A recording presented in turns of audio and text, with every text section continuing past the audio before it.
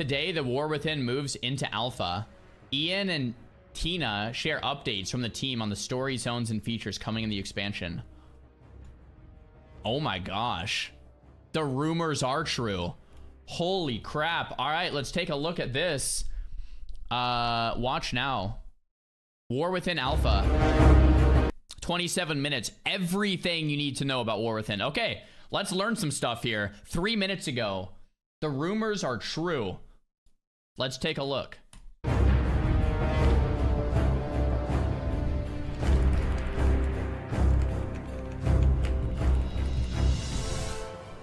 Hey everyone, welcome to Wowcast. Today we're going to talk about The War Within, which alpha starts soon. I have two special guests with me today. Please introduce yourselves. Hi, I'm Ian, Game Director on WoW. I'm Tina, Associate Art Director on WoW. Hi Ian, Thank what you up, guys Tina? so much for joining me today. Before we talk about alpha, what can you summarize about The War Within, Ian? Well, so The War Within, I mean, of course, it is the 10th expansion to well-known video game World of Warcraft. But even, I think, more special to us, it's the beginning of the World Soul Saga. It's the beginning of probably the most ambitious story we've ever tried to tell in WoW. So as you know, all expansions do, it kicks off with a journey to a new place. But really, this is going to be beginning to set the stage and establish the stakes for a conflict that threatens not just, you know, ourselves and our families and those we hold dear, but the very world that we call home, the very world beneath our feet that's been home to all of our adventures. And if we don't win this one, nothing else matters. So this character has been everywhere. For those of you that missed out on BlizzCon, War Within is the next expansion. It's going to be in World Soul Saga, which is like a trio of expansions they announced. They announced the next 3 expansions. War Within is the first one of that trio, and they're all kind of linked together, like Ian was saying. For The War Within, Xelatath. She's purple, she's amazing. Can you tell us more about her? Yeah, Xelatath is, one of our key villains of the World Soul Saga. Badass. The expansion is, part of it is this journey, delving deeper, find Xelatath and her allies. And the inspiration for her design from an art side was really based on the priest artifact weapon that she had been trapped in for so long. So if you look at her armor, like all the motifs of, her belt, her shoulders, really take inspiration from that design. Even the runes on her cheeks, those are a homage to N'Zoth, who freed her from the dagger. Naifu. So if later on in War Within you find yourself, wiping to a raid somewhere, just blame the Shadow Priests for not just putting the knife down, walk away from the talking dagger, and we wouldn't be here. That dagger was always pretty badass, I'm not gonna lie. Are there any other familiar faces that we can recognize? Yeah, some of the key heroes of our story are Illyria and Anduin. So these two, they're running a bit, right, from some of the wounds of their past, but in the end, they're going to find hope and redemption. So, Illyria, we've seen her new design that really reflects the duality of her character. And Anduin, we saw him in our cinematic, and he just looks, a little more haggard. He's been through a lot lately. He grew his beard. He's working on it. Yeah, the name The War Within is one that has a couple of layers to it, right? Obviously, we're literally delving beneath the surface of Azeroth and going to be battling within our world. But this is also a story that involves a lot of inner turmoil and inner conflict. And Anduin is probably the most torn of any of our cast of heroes, given what he went through in the Shadowlands. And his journey into the darkness as he seeks to rediscover his own light is a big part of the narrative arc. And with The War Within, there's new zones. Can we talk about what our new zones are going to be? The continent as a whole that begins on the surface and extends beneath the earth, right, we're calling Khazalgar. This is an ancient home to the Earthen. It's actually just off the west coast of Pandaria, about between Pandaria and Kalimdor. Just a couple hundred nautical miles away from a certain sword that's sticking out of the southern end of Kalimdor. But yes, home to 4 zones with amazing, varied settings. Yeah, so our first zone, the Isle of Dorn. This is basically, you'll find an isolated group of Earthen there, and so they have their... I always personally like green, kind of just normal looking zones, not like the super red ones or like the snow zones or anything like that. Like on the Grand, at Grizzly Hills. One, they just feel homey, but 2, it doesn't make me blind when I'm trying to play the game. It's not like I'm getting flashbanged every second by the snow on the ground. Like I need to put some damn goggles on or something. You know what I mean? Like it's just like a calm, chill zone. I can quest in, I can slay noobs in, I can world PvP in, and I don't need to put on the blinders. You know what I mean? It's great. Awesome city, Dornogal, which we're very excited for players to check out. That'll be the hub in the end. The second zone is the Ringing Deeps, so the evocative of like mine picks, industry, and so this is the heart of earthen industry. But it's not all just lava and fire. It's mixed with these beautiful caverns, cenotes with light and water coming in, creating these lush spaces for the players to enjoy. And then we go to Howlafall. Howlafall is where we really wanted to break expectations. Right, like this one, this is Arathi, airships. Right, underground airships, right? The first thing you'd naturally think of when you're going under the surface, how are they going to get around? Well, airships, of course. Of course. And then our final zone is Azj-Kahet. So this is the heart of the Nerubian Empire. I mean, all pretty badass this is where we'll finally be able to see the Nerubians in all of their strength and glory, like with the height of their civilization. I think we'll get into the details of Alpha later, but everyone's journey is going to start in the Isle of Dorn, but I really can't wait until we get to Howlafall in our testing. I think Tina mentioned that this crystal, it is such a striking visual element that dominates the zone. Imagine in this place deep within the earth, a radiant crystal of light, and the way, as it illuminates the surroundings, that actually plays with the environment and some of the spawns and how the world around it reacts to it. I think when we set out to create this underground space, guys, be nice. Chat. Be nice. We all sound different. We all talk different. It's chill. It's okay. It's okay. We knew that one of the risks was that it could feel oppressive, that people didn't want to feel the sense of claustrophobia, of you're always in caves. Howlafall really from the outset was built to be a place where, honestly, unless you fly all the way up to check out the ceiling above you, it doesn't feel underground. It feels like you could be outdoors in some vast, welcoming area that's just, it's incredibly epic. When we arrive to the Isle of Dorn, what's the first thing we'll see? Well, so you're going to see something a bit different in Alpha from when the expansion goes live. There is an expansion intro experience that is not currently being tested. It's something that has some, cool narrative elements that we want players to all experience together later in the year when War Within launches. But players will spawn in the Alpha on the Isle of Dorn, surrounded by some debris that will look pretty familiar and pretty distinctive, and really is the scars of an initial battle that seems like it didn't end so well. And the beginning of our journey, as with many expansions, is a bit of a mystery, a bit of an investigation of arriving in a strange land, having this threat that we face, these visions, these whispers that heroes around Azeroth have been hearing in recent months, but trying to understand the nature of the threat we face, how we're going to stop it, and our journey begins on the doorstep of these ancient earthen people who are going to begin, helping us figure out where to go next. They're going to become our next allied race too, right? Once we earn their trust, that's for sure. Is there any other NPCs that we're going to be familiar with? Yeah, there are going to be some characters that we haven't seen in World of Warcraft in a while, but will be, part of this story as because of their, dwarven heritage. And, Magni, he hears the Radiant Song. He brings some of his family members along. Moira, who is leader of the Dark Iron Dwarves and heir to Ironforge. She'll be here with her son, Dagran, who is now a young adult. Dagran, the last time we saw him in game, he was this pretty generic-looking dwarven baby, but now, the Dark Iron heritage is starting to show more in his appearance, according to my along with calculations. his personality. So he has a bunch of these scrolls and books, like really showing that he has a very scholarly nature. I think one of the fun aspects of just world building and narrative in WoW is we have this vast array of characters and champions and heroes and backup characters.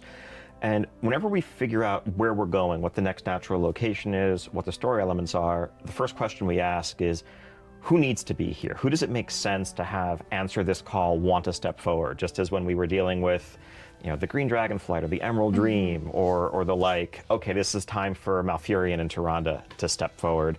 Now that we're going to this ancestral homeland of the Earthen with this ancient connection to the dwarven legacy of Azeroth, this is a time for our dwarves to take center stage. All right, so let's talk about the 8 new dungeons in the War Within. What are your guys' favorites or the notable ones you want to talk about? Well, so one that's fun to talk about is actually probably the first dungeon the players are going to see in their journeys, and it's going to be tested early on in the alpha. This is the Rookery dungeon in the Isle of Dorn. The Rookery is the place where the Storm Griffins were raised and trained by the ancient Earthen over the centuries. Dwarves and Griffins go hand in hand, and the Earthen have a legacy of Storm Riders that we got to see a little sneak peek of. If you got the War Within Heroic Edition, you might have been flying around on that guy. There's plenty more where that came from in the Isle of Dorn. And so in this dungeon, of course, I'm gonna go back just a second. We're at 8:48, but the screenshot of like the start of Ironforge got me thinking about something. I don't know exactly where this is. Yeah, right here. Got me thinking of something. Back in older expansions, like in Classic, of course, everyone would hang out in Ironforge, and it was just like this communion spot because it was one of the main cities. You had Stormwind and Ironforge if you were on Alliance. And then TBC came out, and of course you had Shattrath City. But in TBC, people still went to Stormwind and Ironforge. Like, there was still real reasons to be there. You still saw a lot of people there. Of course, Shat was like the new kind of place to be. And then Wrath of the Lich King comes out, and once again, you have Dalaran. And of course, a lot of people are in Dalaran, but even in Dalaran, you had a lot of people still like dueling outside the old cities, and that old world still felt kind of there. Maybe not as much as Classic. And then in Kata, well, in Kata, Stormwind was kind of popping again, and Ironforge. You still saw people like kind of dueling outside and communing, but I guess that kind of makes sense with where Kata went. And then Mist of Pandaria came out, and I think some of these things started shattering from there. But I think what I'm getting at is when I see Ironforge, I just get like this warm feeling like, oh man, like that's a city I know and recognize and understand. And I think sometimes it's sad as a longtime player when you hop into retail and you're just always in these new zones and you don't re-experience the familiar, right? So I think wrapping it back around to like, I want to have to do something in Ironforge. Like I like that feeling, right? Or maybe I'm just old and it makes me a classic Andy, which is definitely maybe 100% true. But like I like that feeling of re-traversing these old zones and having some use out of them, right? So yeah. Griffins. Dwarves and Griffins go hand in hand, and the Earthen have a legacy of Storm Riders that we got to see a little sneak peek of. If you got the War Within Heroic Edition, you might have been flying around on that guy. There's plenty more where that came from in the Isle of Dorn. And so this dungeon, of course, is not all peaceful. It's been overrun by a group of corrupted Earthen known as the Skarden. And we're going to be just beginning to understand where they came from and what their nature is as we fight through it. But one cool thing about this dungeon is that it's actually part of the main campaign as you play through Isle of Dorn. Now, I know some people are instantly saying, wait a minute, I don't like doing dungeons. I just like solo questing. That's terrible. Can you solo it? Well, fortunately, in 10.2.5, towards the end of Dragonflight, we introduced this feature called Follower Dungeons. And we're really happy to bring that to the level-up dungeons in War Within right from the outset, so that you can go in solo with NPC allies as you play through the dungeon if that's what you prefer. Or, of course, you can just queue up with with friends or random group mates through the group finder. But what this lets us do is... I'm trying to think if I like this or not. It's increased accessibility, especially if you don't feel like waiting in a queue or if you don't want to play with other people. But the reality is you're playing an MMO, and if there's a way out of forced interaction with other players, then people will often choose that way out. And if you start choosing that way out, you're dwindling your player base from people that are socializing with other people. So it's a really dangerous and like tricky, like slippery slope, right? It's like if you offer a way out for people to play solo in a game that's supposed to be this social experience, and people start actually opting for that solo route, then the people that are looking for that social experience might have less people to actually enjoy that with. And then years down the road, when you look back, it's like, well, those social experiences are really what make the game for the majority of that player base. I don't want to speak for everyone, but I think a lot of people might agree on that note, right? The friends, the guilds, the PvP experiences, the raids, the dungeon experiences with other players, they can be annoying, but they can also be fantastic. So I don't know. It's not like you have to do it, but it kind of reminds me of Warlords of Draenor Garrisons. They were like a really cool idea. Player housing. People want player housing. You have player housing, and all of a sudden, players just sit in their garrisons and they isolate themselves in an MMO where you're supposed to be running into other players, because that's fundamentally what makes the MMO go around, right? You aren't playing in a solo journey. You need the help of other people, and other people need your help too, by the way, right? You're in this together, and that's a common thread. And as soon as you start breaking that, the feeling of an MMO starts to shift. I don't need that person's help, right? And that's something that LFG and LFR started to break as well. I can just get someone else. Oh, I don't need your help. I can just get NPCs. And it starts to isolate players and have players go on their own journeys separately. And I don't know if that's a good thing as I start to think and talk this thing out. Is where appropriate, we can really have the story flow directly through dungeons in a way that we couldn't in the past, in ways that at times was frankly awkward, because sometimes major villains die in dungeons. Dungeons are places of great importance in a zone, but we couldn't really tie them directly into the questing because we didn't want to create an obstacle for players who really just prefer to keep playing solo. Tina, is there anything that you like? One of my favorites is in Hallowfall. So it's called the Priory of the Sacred Flame, and it's this Earthor monastery. So one of the coolest parts is the final boss room. There's this giant window that frames the crystal that is embedded in the ceiling of Hallowfall. And so I love, you know, the beauty of the room, as well as just how it ties in with the narrative of the story as a whole. And another really cool one, it's the City of Threads. So this one is underneath the Nerubian city proper. And so it's really interesting to see the ancient civilization that the newer civilization was built on top of. And just to think about the layers of Nerubian history that, you know, is in this land. Is it that the ancient civilization back in like Lich King? Even far before that, it's even farther before that? Yeah, the Nerubians, I think, you know, we might think of them as monstrous or arachnid. They're one of the great powers, one of the great advanced civilizations of Azeroth, right up there with the, you know, elves and trolls and the others that helped shape the course of the world's history. We've only really seen hints of them going back to Wrath. If you ran the Azjol, Nerub, or Ankahet dungeons, you could see, you know, their buildings off in the background. But, you know, they were a civilization that at its height rivaled the High Elves and the Nightborn on the surface. That's insane. They were able to go toe-to-toe with the Lich King's armies and win until the Old Gods and, you know, their forces on another flank eventually led to the Nerubians being overwhelmed. But really being able to explore what they're all about is one of the things we're most excited about. I can't believe she didn't know the lore of the Nerubians. Like, it's unbelievable. You got to read the books. It comes to War Within. Jeez. One of the things we're excited to bring is an arachnophobia filter, if you will. For all of you out there who could never, you know, go to that spider section in Nax, you'll be able to turn on an arachnophobia filter, and all spider beasts will turn into crabs. So very pumped about that. Yeah, it actually looks it works way better than you might think just hearing that sentence. I can't wait for players to, you know, be able to jump in, turn it on, and, you know, hopefully feel more comfortable in parts of our world. You know, this is something that when we announced the Nerubian-centric themes of War Within at BlizzCon, we heard trepidation from portions of our community who love WoW, but were worried they weren't going to be able to experience it.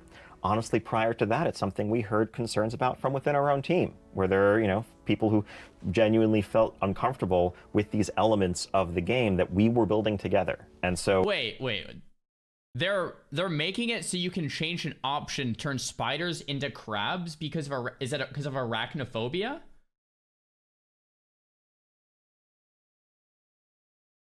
Like, see, really? Wow. I'm blown away. I guess I've never thought of that. I've never even put my mind there. Wow. Well, what if someone else is afraid of, like, butterflies? Is there a term for, like, being afraid of, like, you know what I mean? What if someone else is afraid of snakes? Like, where do you end this thing? Interesting. Maybe arachnophobia is just more common. And since, wow. Hold on. If you have arachnophobia and you would actually use this feature, type 1 in the chat. If you don't and you would never use this feature or anything, it's silly, type any other number. Like how, like, is this actually common? Maybe I'm just confused here. I don't know. Maybe I'm confused here. That sounds like completely like kind of crazy to cater to that, but maybe it's a bigger audience than I'm aware of. I didn't know, man. I didn't know. Jeez. Wow. I think at the end of the day, there's going to be people that have there's going to be things in games that are turnoffs for everyone, and if you don't like that, then you can also just not play the game. But maybe they're trying to retain the arachnophobia crowd that might otherwise have not played. I don't know, man. I'm trying to understand that seems insane to me. That's wild. So we set out to try to find a solution that would still, you know, preserve the fidelity of the game, but really make it more approachable, more accessible to everyone. So speaking of the Nerubians, once you reach level 80, we're going to go to the new raid, Nerubo Palace. Is there anything you want to speak about that? Yeah, this raid is epic in so many ways. One of the coolest parts is there's this beautiful showpiece that is just in front of the Queen's palace. It represents the Nerubian race, and it just shows how highly Queen Ansrek thinks of her people and herself. This raid, you'll get, one of the sections of the raid, you'll get to check out her innermost sanctum. This is where, you know, only VIPs for the Nerubians get to go, and you really get to explore the dark elegance of her palace. I think, again, as we were just saying, like the Nerubians, we need to remember they're an advanced. Like you could say like that's scary. This is scary to me. So is there an option to make it less demonic? And the red eyes are scary, and the red and the sharp angles are scary. You know what I mean? Like,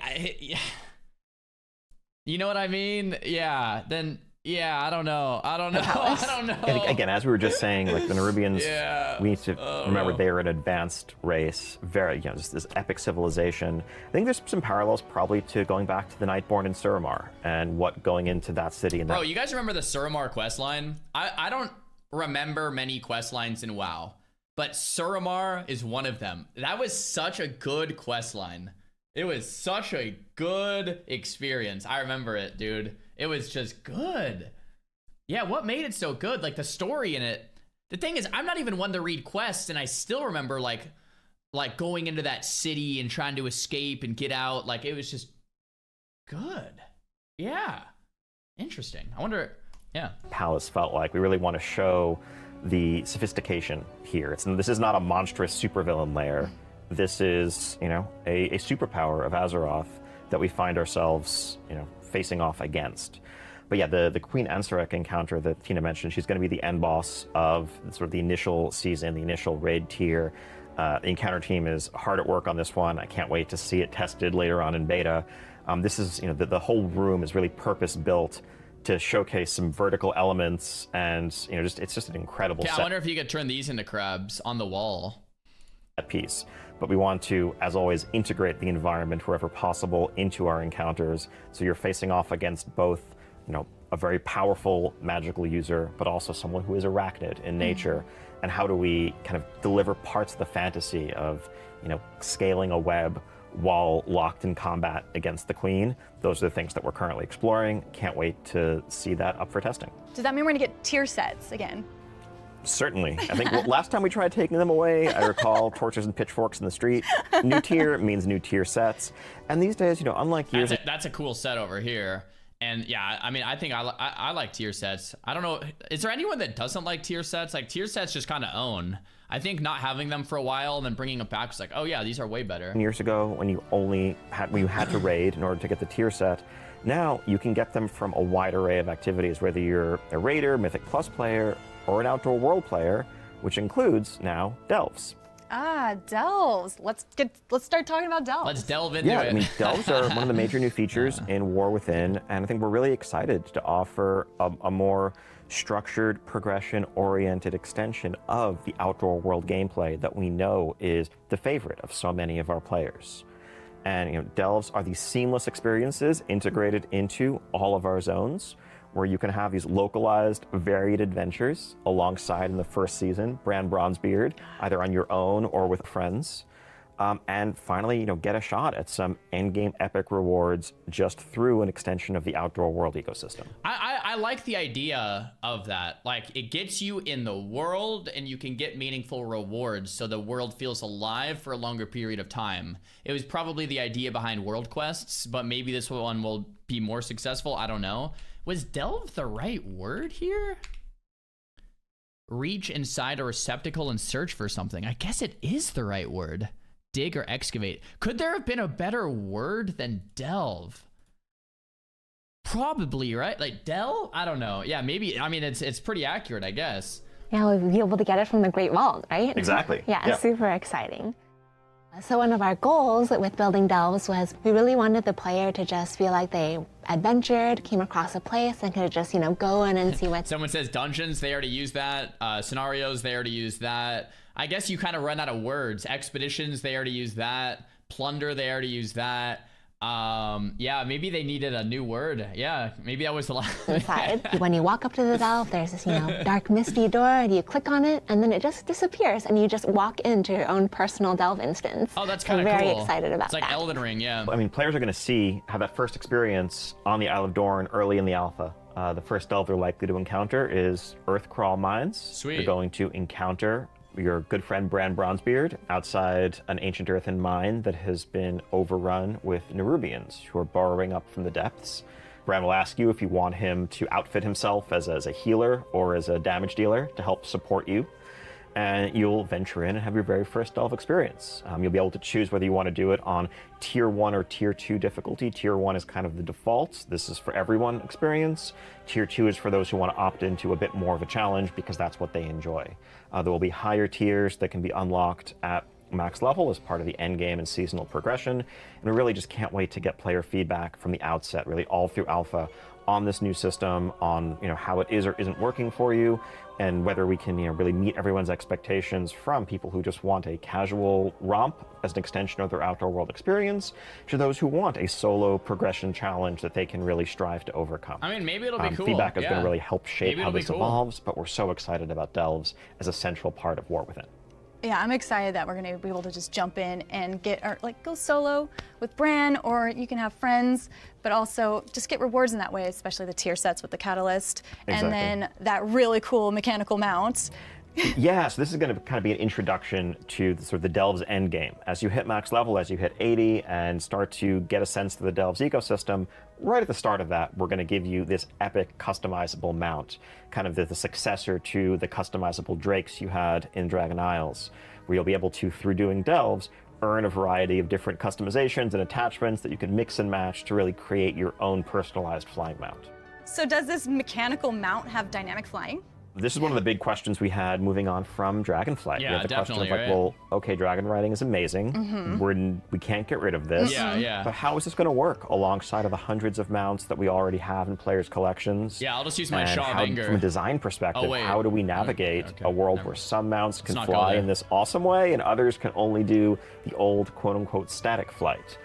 Fortunately, I think our art team was able to work out an amazing solution for us. Yeah, we were very excited to be able to make pretty much all mounts be able to dynamically fly. So even Nimron's head, Ian, we figured it out. We made it work. So Nice. I'm really excited to see Nimron's head going like super fast. Another feature coming in the War Within that I'm really excited about, as well as a lot of other people, is warbands. Yeah, warbands, I mean, again, I think as I summarized it at BlizzCon, it's just account-wide everything, almost everything. Players increasingly play multiple characters, and this is something we've heard loud and clear that... All right, I'm gonna have an unpopular opinion here, and I can see why a lot of people would disagree with me on this. I personally miss the days where everyone had a main and that class identity was strong. I miss opening Sidhu's stream and watching him on a shaman, period. I miss opening Hydra's stream and just seeing that priest perfection, right? I miss opening like Peekaboo's stream and just seeing him on that rogue. In a tournament, you see Pika on the rogue, right? You see Sam Am on that mage, not just re-rolling what's fought him every week. I'm going to play an Ellie Shaman because it's the best. I'm going to play a Holy Priest because it's the best. I'm going to play a Pally because it's the best. And because people want to fight him reroll, then you allow the catch-ups to be much quicker and then play a bunch of alts. I know that this is going to be a pretty unpopular opinion because I know a lot of people like alts. And I'm pretty biased. I mean, look at my login screen on World of Warcraft Classic Season of Discovery, right? I have one character. I know a lot of people like alts, and I get that and I understand that.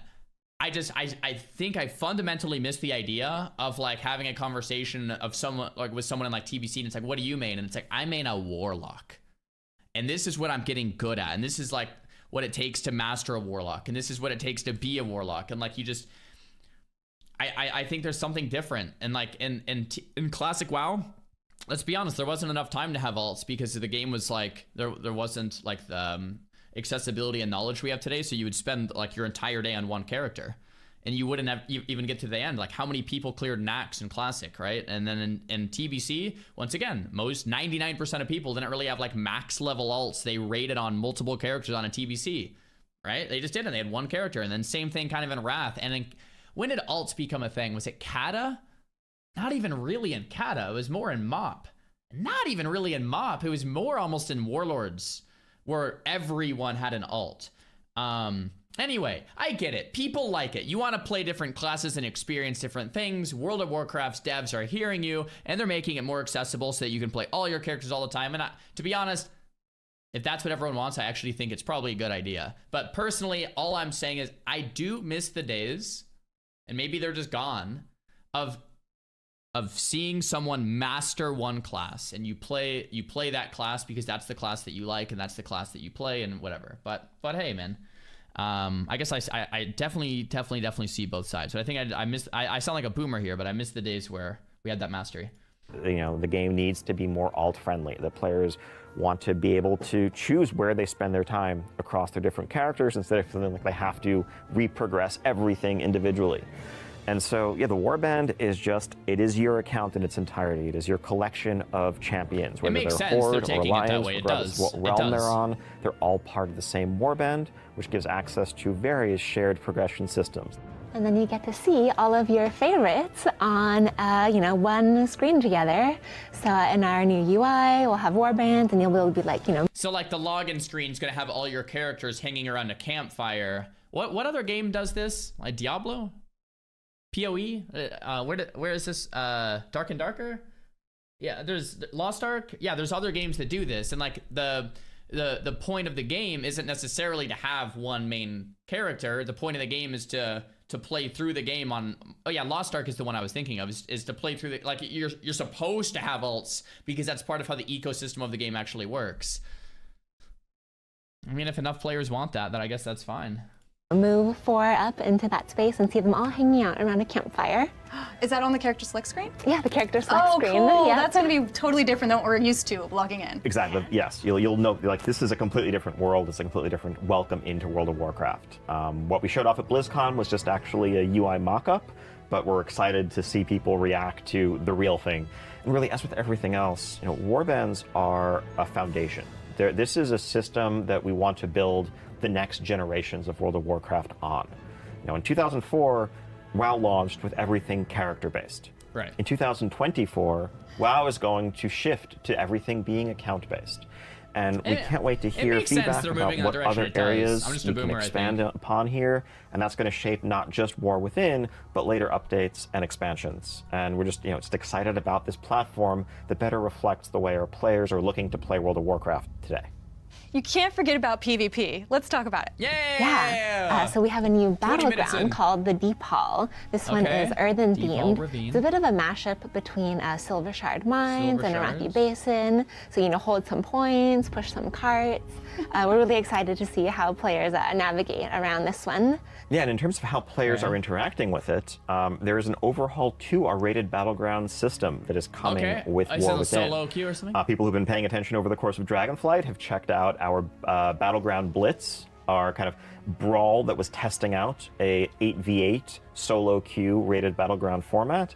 We're happy to move to that as a default for how rated battlegrounds are going to work going forward. I think we're really excited to make that battleground experience that personally I've always felt is the best part. Wait.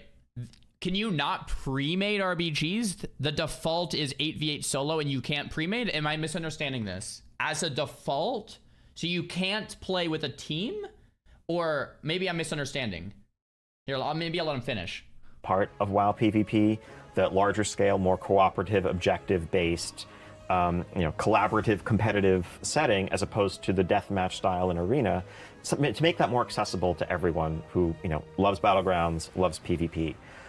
We know, it's a bit overdue, honestly, us adding a new Battleground map into the rotation, and we're excited to do more of this going forward. We're excited to have a new framework that can make Battlegrounds more central to the end game rewarding part of PvP. And yeah, this is just the beginning of a new chapter. Another feature in the... I don't know. I don't know what that actually means. The clarification never came. Does that mean by default you can play solo, but then you can still make pre-mades separately? Or does that mean pre-mates are gone and the default is just solo 8v8 RBGs? It's hard to tell. Can you guys understand what's going on here? Nobody knows. 2 separate brackets, both. It's in the game. Just go try it. So there's both. No way pre-mates are gone. Okay, so there's both still. Just to be clear, you can do both. Okay. Does anyone even queue rated Battlegrounds already? Honestly, RBGs right now are pretty dead. I don't like to use that word very often because it's like, well, what does dead mean? How many people are actually playing to consider something dead?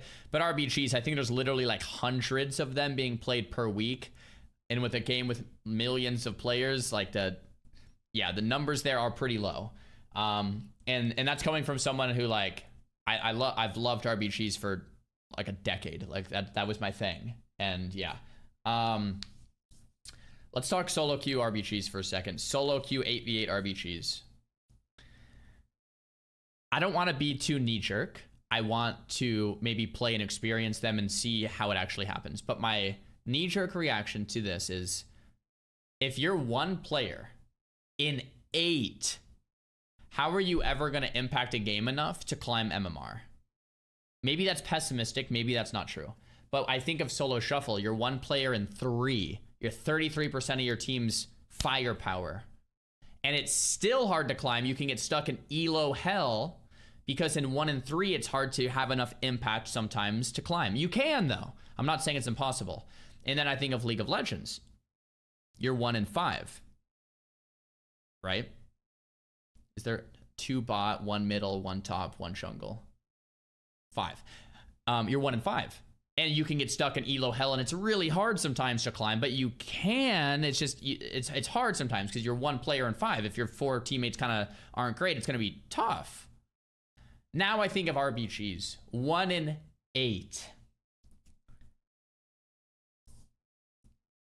My reaction is like, is it gonna be even possible, or how long is it gonna take for a good player to rise in 1 of 8 to break through?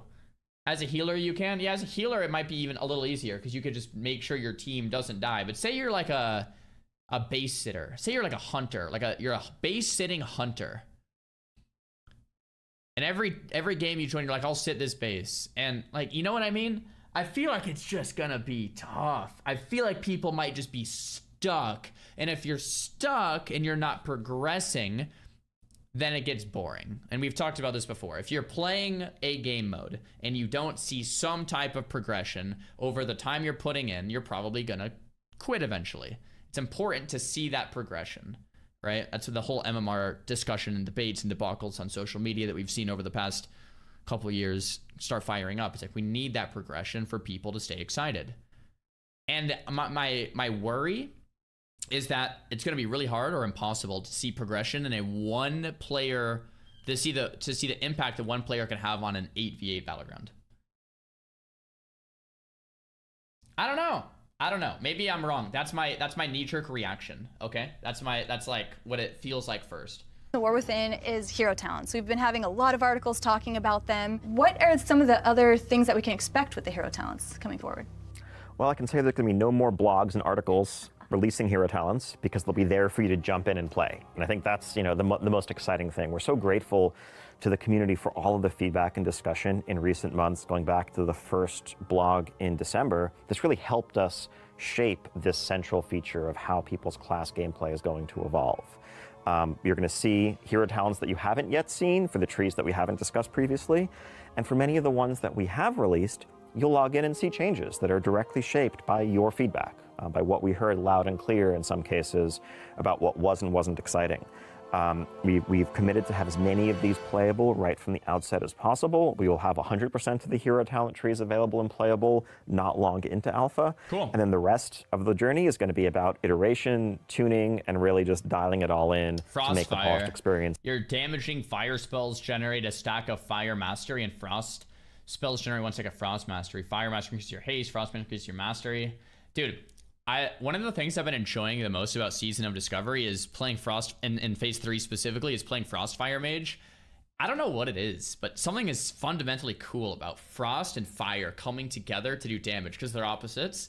And like, in Season of Discovery, you can use Ignite and synergize it with Shatter and Ice Shards. So you get like a guaranteed crit or a high crit chance with a big crit, and then that big crit turns into an Ignite dot. It's just so cool. So I'm happy they're kind of playing on that in SOD. That everyone is excited about. So what are we doing with professions in the War Within? I think when we really overhauled professions in Dragonflight, we saw that as a kind of a permanent shift in how professions were going to work going forward. So you can expect, you know, new recipes, different enchants, but the same fundamental sort of progression and structure to professions that you saw in Dragonflight. One big piece of feedback that we heard throughout Dragonflight, though, was a bit of frustration with the work order system from crafters who were just looking to complete quests, looking to skill up, but found themselves competing and often racing to grab work orders with their fellow crafters. So what we're excited to offer is a baseline availability of basically NPC crafting orders. So it could be, you know, Earthen in Isle of Dorn who need a hammer made or need a helmet made, and they're constantly putting their work orders up onto the market, so that there's always something for you to grab. The player ones will still be more lucrative, but there should always be that baseline availability if you just want to skill up, you just want to practice your trade skill. It seems like they're taking active steps into making the game less social, but making it more accessible. Solo queue, solo RBGs, leveling solo delves, solo crafting. It's like if you don't want to interact with people, you don't have to. And I guess going back to my point from earlier, maybe I'm off here, but I think the necessity to band together with players to take out a common goal or to achieve a common goal is what makes an MMO, right? Like having to party, like you think of classic WoW and why one of the things that was so nice is having to party with other people to take down a world boss or to take down an elite quest because you had to. And if not, then you couldn't. So it's like, do you want to party? And then that forces some type of social interaction. And that social interaction is what breeds meaningful memories and excitement for the game, right? I don't know. It's a trade-off, right? You have more accessibility because you can play solo, but you have less social interaction. Arguments can be made for both sides. I think I'm more on the side of that social interaction is what makes the game good in the first place. And having that as a necessity to build on is pretty important for the ecosystem of the game itself. There's also some cool potential for narrative tie-ins, the ability to have quests that now can point you towards that system because we can count on it always being there. So with Dragonflight and the profession overhaul, there was also a UI overhaul. Is there anything we're going to see with the War Within? Yeah, so the UI overhaul, it's basically another UI overhaul. Okay. Continued improvements that we want to make over time. One of the things that I'm very excited about is the quest bang overhaul. So we're going to have a bunch of new icons that will make what type of quest it is much more clear. One of the new ones that you'll see is one that's like we consider an important. Oh yeah, I saw this when I was playing. What was I doing? The PTR for 1027. I saw this. I was like, oh, that's interesting.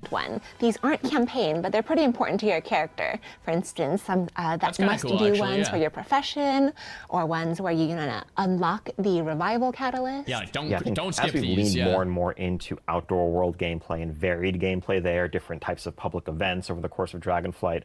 Honestly, we reached a point about halfway through Dragonflight where we just took a look at our map and kind of recoiled in horror at the number of different icons that were there. And it was just a kind of icon soup situation that made us say, like, it's kind of, at this point, we've advanced far past the world of, oh, you just have some daily quests or world quests here. We need a clearer visual language. And so really excited to just evolve that central interface that players use to log in and see what there is to do in WoW on a given day. So that covers the War Within, and the alpha is starting extremely soon. Pretty much working on getting it stood up as we speak, as we sit here right now. And yeah, so the way this is going to work is pretty similar to the Dragonflight Alpha for those who followed that, where really each week, each new build that we release, we're focusing on a different piece of War Within to concentrate player feedback and our attention to just really get all that feedback in and maximize the quality. So we're going to start off zone by zone, level band by level band. This first week is going to be the Isle of Dorn, level 70 to 73 or so, the dungeon and delves there, as well as universal systems like hero talents. With successive alpha builds, we'll move on to other zones, other portions of War Within, inviting more waves of people. If you haven't gone to the website to opt in yet, that's a great reminder to do so. We, really pick from, there's no secret to it. We're just randomly pulling lots of folks in. Hopefully I randomly get picked, guys. I would love to check it out. And hope to get, by the end of this, countless people into our testing. Once we've gotten through all of those rounds of focus testing, we'll move into our beta phase, which really is an end-to-end holistic test of War Within from 70 all the way to 80 and the end game and beyond. And throughout, feedback, bug reports, suggestions, all of this is instrumental to helping turn what we have now into the finished product that we want to be the best it possibly can be for all of our players later this year. Thank you so much for joining me for the War Within. And thank you for joining us for this. Really, this is one of the most exciting times I love these sit-down ever chats. for the It's development awesome, team, when we get to pull back the curtain and welcome you all into this world that we've been building in the last few years. So can't wait to see you in the alpha. Can't wait to hear all of your feedback. Honestly, I really like this. I like when we sit down and chat, and I can hear the devs' thoughts on the direction they want to take the game and why. Because even if I disagree with them, clearly I disagreed with a lot of the points, I can still understand why they're doing it, and it helps me as a consumer and as a player to be like, okay, yeah, I guess that kind of makes sense. Maybe that's not what I want, but it kind of makes sense for the vision of the game, or at least I can see what they're testing for the vision of the game, and maybe it's going to be a failed test, and maybe I'm right, or maybe I'm completely wrong, and it's gonna be amazing, and players are gonna love it. But yeah, regardless, I like the communication, the feedback, and I am looking forward to the alpha. But yeah, man, there's lots of stuff in here. I think there was some W's for sure, and it's exciting. I mean, it's a new WoW expansion, it definitely is. But I think the more I watch videos like this and stuff, I think it makes me understand that Blizzard really does have two products here. They have classic WoW for people that share mindsets like my own a lot of the times, and then we have a different product that's retail, and it's a very different product these days, and purposefully a different product, right, for a different consumer, and I can see why there's like this great divide, so to speak, between the two different player bases. I think I'm in an interesting position because I played retail like my whole life, and then more recently I've been starting to play classic and reigniting my love for the things that made WoW in the first place. And then I see retail moving away from that, and on purpose, right? On purpose, they're moving away from that to rediscover what it means to play World of Warcraft, and they're trying new stuff. And I guess I commend it. It scares me a bit, I think, as someone who likes those fundamental things, but hey man, maybe it'll be great. So there's that, man. Everything you need to know about War Within. We actually did learn a lot from WoW. We saw the upload in the first 3 minutes, dude. There we go.